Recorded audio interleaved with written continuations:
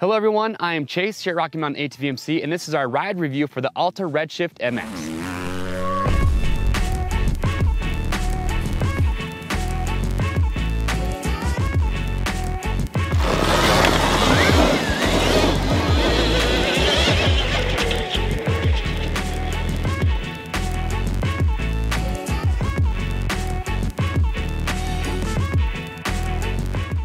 So the Alta Redshift, probably one of the most talked about bikes since it came out back in 2016. We've seen these at the Red Bull Straight Rhythm, seen guys hucking these in dunes, we've seen guys even doing some urban riding, and there's three different versions. You've got the MX, which is what we have here. They also have a Supermoto, as well as an EX, which is gonna be their enduro bike. So when Alta made these, their goal was to have a fully electric bike that was comparable to a 250F. And honestly, after riding it, putting some time on this thing, I really do think that they hit the mark and maybe even exceeded it in some ways. And really the only limiting factor with these bikes is gonna be the battery life, and we'll definitely touch on that more. But we put some time on this, and we wanted to give you guys a quick ride review, talk about how the bike feels, how the performance is, and also we had some questions that we wanted answered when we got one of these that we felt would be good information to give to you guys as the viewers. So if you are considering buying one of these, it's gonna answer some questions that you guys might have as well. Okay, so let's dive into it. Let's talk about the pros and cons of this bike. So before I get started though, I will just say that my overall first impression of the Alta Redshift, I'm really impressed. I think they put a really good package together. And the first benefit, the pro that I want to talk about, is probably one of my favorites, and it's the noise. It is incredible how quiet this bike is. It's so silent even. That's probably the weirdest thing to get used to, is you can hear the chain slapping on the chain guide, you can hear the tire bouncing on the ground, which is actually kind of cool. I thought it was pretty neat after a little bit. And it's so quiet that the tire, sometimes I look back and I almost thought I had a flat tire because it's a dead noise. But the nice thing about this bike being so silent is if you're a rider looking for a bike and you want to be able to go ride maybe just in the field close to your house, or there's some homes nearby, or if you want to just go trail riding somewhere where noise is going to be a factor and you don't want to worry about people complaining about that noise, well, this thing is so quiet, you don't really have to worry about that. So the cool thing is it opens up riding possibilities and riding areas that might not be possible right now. So that's a really strong point for somebody who might be interested in buying one of these. Now, I'm sure there's a lot of riders out there who don't like the idea of not having a clutch or a shifter. However, for me riding it, that's actually one of the biggest benefits I can see with this bike. It actually just makes it really fun and really easy to ride no matter what you're doing. Especially for trail riding, it's nice because sometimes shifting can be a chore when you are trail riding depending on the trails you're on. So not having to worry about shifting or clutching is actually really nice. You can just twist the throttle and go. And I will say that this bike doesn't limit me. I can push hard, I can ride any type of terrain, I can push, I can go fast. I don't feel like there's anything about this bike that's holding me back from really riding to my full potential.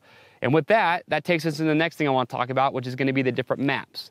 So on this bike, you're going to have 4 different maps. You're going to have maps 1, 2, 3, and 4. Map 1 is going to be mostly your trail map, so it's a really mellow setting, okay, not all the power.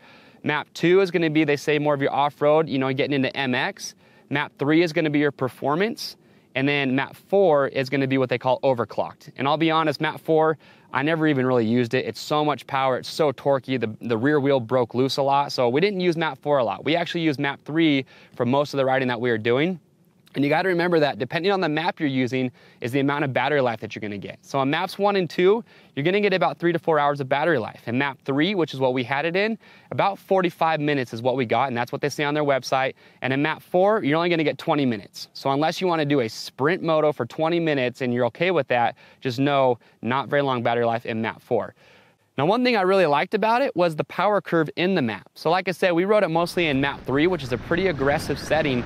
So what's nice is they made it smooth and linear. So you can crack the throttle wide open and it's not just gonna put all the power to the ground immediately. It's still gonna have a smooth linear pull. So it's gonna feel like you're riding a 4-stroke. And I think they did a good job with that. So I like the mapping. I like the fact that you do have 4 different maps. So no matter what type of riding you're gonna be doing, they do have a map that's gonna be really good for you. So a couple other cool things about it is you got good components on these. So you've got Warp 9 wheels along with the hubs. You've got Brembo brakes, which are actually really good brakes. So front brake is awesome. Rear brake, it's so sensitive, it's almost too good for me. So I had a hard time with that, but really good brakes on this. Now, a lot of riders talk about the weight because it does weigh 267 pounds, so it weighs more than a 450. But I will say that because it doesn't have that gyroscopic effect and that rotating mass in the engine, you don't feel the weight when you're turning this. In fact, that was one of the things that impressed me was I think it handles really well. I didn't feel much different than riding just a regular 4-stroke or even a 2-stroke. So when it comes to handling, I don't think that's anything you should be concerned with. Another pro with this is going to be maintenance. You know, it's very limited maintenance that you have to do with these bikes. Obviously, you have your wheels, your bearings, your pivot points. You're going to need to service those. But when it comes to the motor, because it is electric, really you only have 2 things you need to do. You have coolant in the motor, which you actually only need to replace about once every 100 hours, or which is about a year, so whichever comes first. There is a coolant that Alta does recommend that you use for that. But aside from that, you have some oil in the gearbox that you need to replace. But that's really it. So for riders that do regular maintenance on their motorcycles, you know, you're probably going to save a lot of money down the road when it comes to these because there's just such little maintenance that needs to be done. You know, one other cool thing that I do want to mention with this is it has regenerative braking. So in other words, when you have the throttle open, then you let off, as you're coasting, it's actually replenishing the battery. And when you are coasting, when it's replenishing the battery, it gives that sensation like you do have engine braking. So it's not like you just let off and you just coast. You do have that sensation of engine braking, which I think Alta, they did a really good job with that. So there's all my pros. Those are all the benefits, what I think this bike does really, really well. Now let's talk about some of my nitpicks and some things that I think could be better with this bike and a lot of things that I think will get better. First is suspension. Suspension for me, it's really, really soft. Too soft. You know, if you're gonna be doing any aggressive off-road riding or even motocross, I'm 175 pounds. You're probably gonna wanna go stiffer with the suspension. But you have WP suspension on here. So it's really good suspension components. So all you'd really have to do is just get some revalving or maybe go to stiffer springs, and you could make the suspension on this bike really good. But stock right off the floor, really soft. Now another nitpick that I have and something I feel needs to be better with these bikes is the battery life. This was a big question mark that we had when we got it. I'm sure a lot of you out there also had the same question. We want to know, you know, how long do they last? How long does it take to recharge? Can you get another one? Can you swap it out? So with the battery life expectancy, you know, it just depends on what map you're in. You're gonna get a max of 3 to 4 hours, but remember in that map 4, you're gonna only get 20 minutes out of it.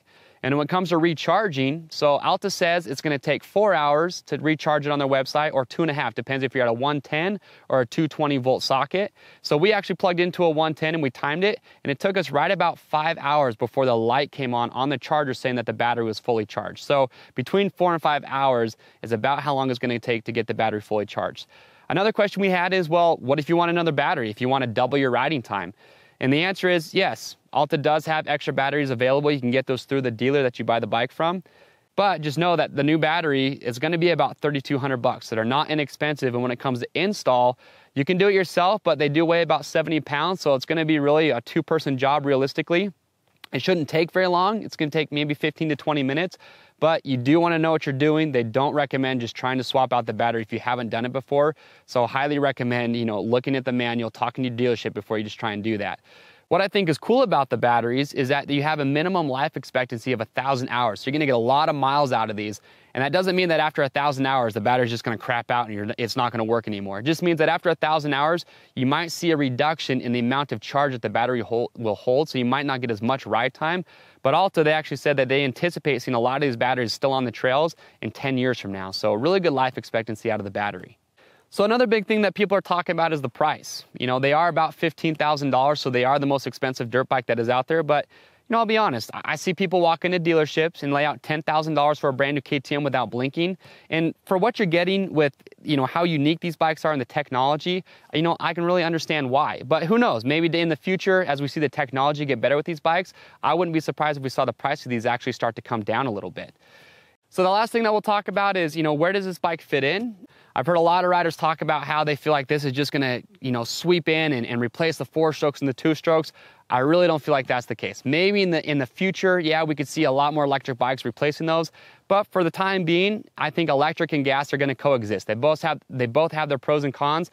And the best advice I can give you, if you have mixed feelings, is just go ride one. Go to a dealer, look for a demo bike, take one out. I think with the package that Alta put together, I think you're gonna be impressed. I know I was. I think these bikes are an absolute blast to ride. And I know that as the technology gets better, as we see battery life getting longer, we see recharge times going down. And, you know, who knows, like I said earlier, maybe the cost we see go down as well. I think they're just gonna get more and more popular and, you know, have more of an impact on the market. But overall, I think Alta did a really good job with this bike, and I'm really excited to see what they bring in the future. All right, so that wraps up our ride review of the Alta Redshift MX. If you guys have any questions about anything I talked about today, well, just comment below. And if you have ridden one of these, I would love it if you comment below, give us your thoughts. What do you guys think about them? What are your pros? What are your cons? And also, I want to know, do you guys think that these bikes are the future? Keep in mind that we do a lot of ride reviews, and also on other bikes, we do a lot of bike builds as well. So if you like these types of videos, definitely make sure you click subscribe, and that's going to keep you up to date.